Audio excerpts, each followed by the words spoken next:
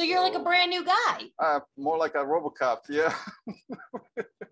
With a lot of parts in me, metal parts. Marcin Samek is part man, part robot, finally pain-free, thanks to the gift of modern medicine. It seems like you're really happy with the way that things turned out.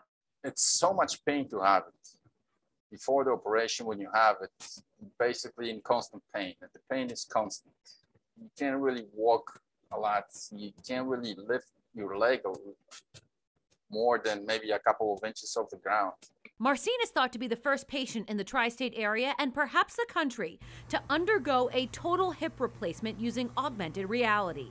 Yes, the same kind of augmented reality that you or your kids might use, like the Oculus. Only instead of games, now it's being used to help world-class surgeons like Dr. Brett Hayden. Dr. Brett Hayden is an orthopedic surgeon at Mount Sinai School of Medicine.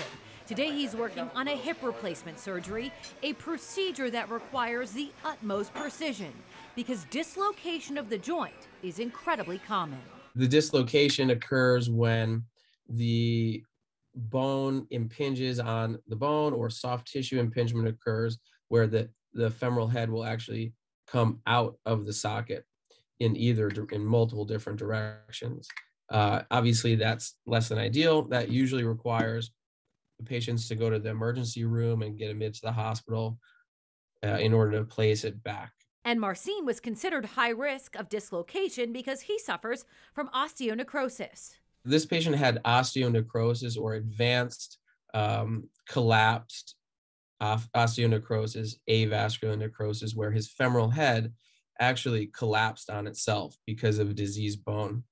And he had a hip replacement on his other side a few years ago elsewhere, and he initially did fine, but unfortunately he had issues with recurrent dislocation. And so it was imperative that when his hip was revised, the procedure work.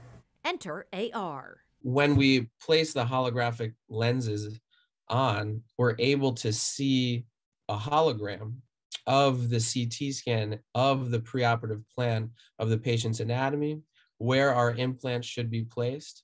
And at the same time, we can look at the patient's anatomy during surgery. The lens is a Microsoft holographic lens. Multiple CAT and CT scans are taken before surgery to document every conceivable measurement.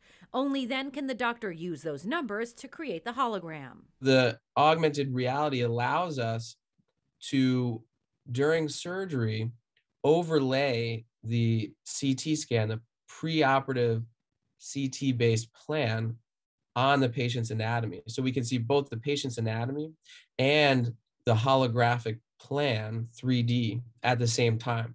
So we can compare what their anatomy looks like based on the CT as well, and where the components should go. If it sounds cool, it's because it is. It's very cool. It's certainly promising. It could be a game changer.